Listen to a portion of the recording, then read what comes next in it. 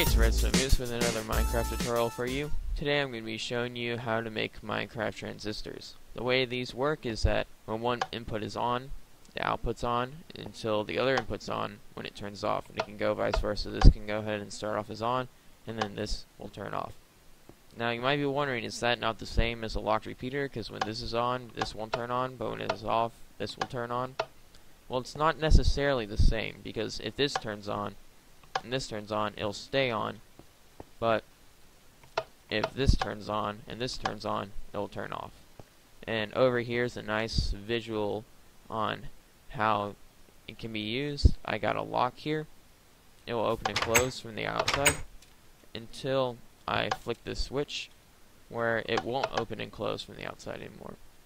And another way you could use this would be in my recent mini game Catch, in order to detect whether or not the block was about to hit the ground and whether or not the basket was below it. The basket was this input here and the block was this input here. If the basket wasn't there, so this would be off, it would turn on, stopping the game. But if the basket was there, it wouldn't turn on at all.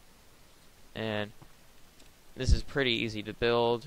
I probably don't need to show you how to build it, but I'm going to show you anyways because that's what I do. So I'm going to place 2 blocks here, redstone torch, another torch, redstone dust here. And you're going to want to have some redstone dust just coming out there or something like that.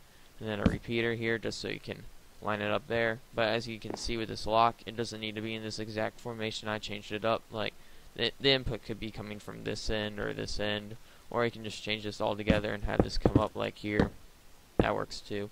But this is just the concept of it. And then that's all it takes to build your transistor. Works.